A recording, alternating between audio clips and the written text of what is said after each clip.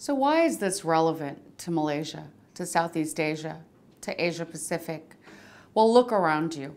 Malaysia itself is a highly diverse, multicultural society.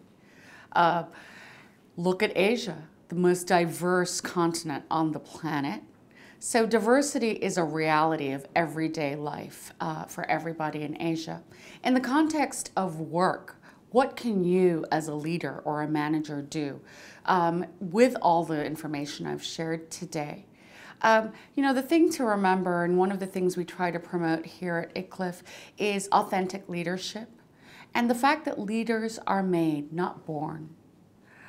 So knowing the tools to master, to be a good leader, is the first step of really knowing how to unleash the full potential of your workforce. So what can you as a leader do to integrate diversity and inclusion in your workplace?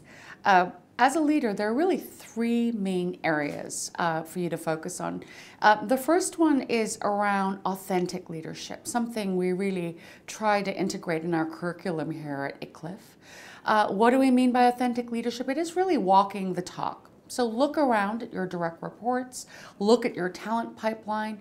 Does it look as diverse and inclusive as you would like it to be? And secondly, communicate and celebrate. As you become a leader, as you advance in leadership, celebrate and communicate the importance of diversity and inclusion in your organization. Celebrate the successes of non-traditional talent that has risen through the ranks, whether they be technocrats in a business organization or engineers in an artistic organization. Thirdly, make sure that the right culture, processes, and programs are in place so your full talent pool can flourish, can realize their potential. In short, diversity and inclusion management really isn't merely about fairness or justice or leveling the playing field. It is, of course, about all of those things.